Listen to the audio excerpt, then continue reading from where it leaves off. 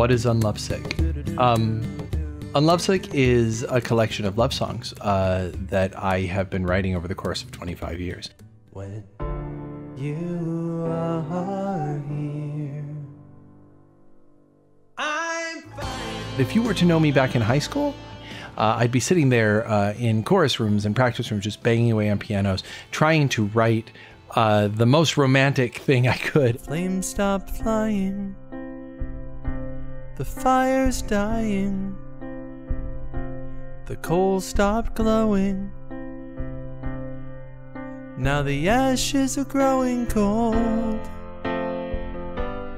You know, while the songs on this album definitely tell the story of my heartbreak and joy and love, the goal for the album is certainly that while you're listening, you're going through that, you know, emotional catharsis that like a good romantic movie can do for you. That it makes you fall in love and breaks your heart, and at the end, you go about your day maybe a little richer for having listened. So I thank you, Father, Son, and Holy Ghost, giving me your best, for giving me your masterpiece.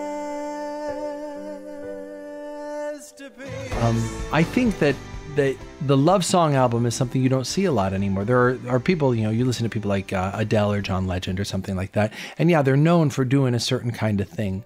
But I remember when I was growing up, this big collection of Beatles love songs, and it was this brown leather-bound album. I listened to that constantly growing up because it just struck something in me, struck a nerve in me.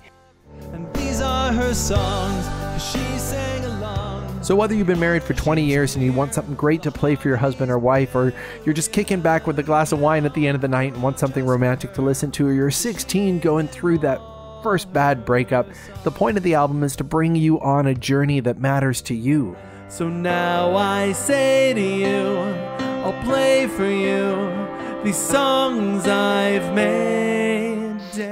It is with great pleasure that I announce UNLOVESICK. Enjoy.